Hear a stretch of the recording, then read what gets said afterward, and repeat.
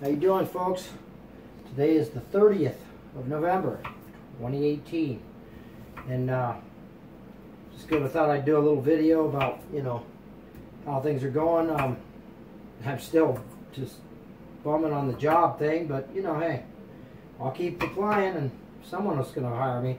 Because the thing is when it says if you had a felony and you have to say yes.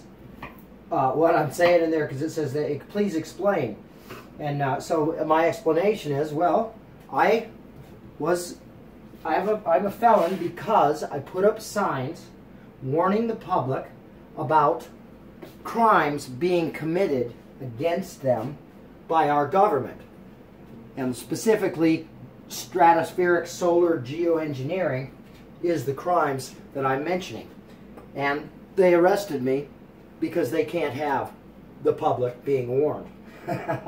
So I'm sure there's going to be a few places that immediately don't look at my thing, but there might be someone that hire me just for that reason. Who knows?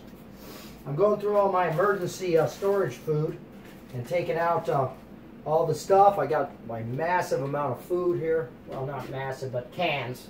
Lots of cans. I cleaned up my kitchen. Kind of a pain in the rear because this is the way you got to wash your hands and do your dishes. But hey, I got it better than being in jail. Of course, I didn't commit a crime. When anyone says that to me, well, at least it's better than being in jail. Well, I shouldn't be in jail, because the only reason I'm here dealing with this right now, because I'm an idiot.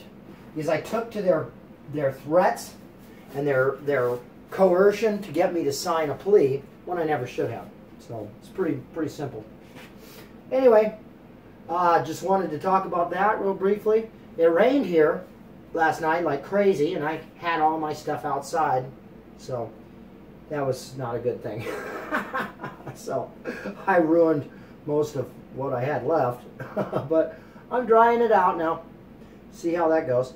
Anyway, just being positive and letting you know that, I'll get through this.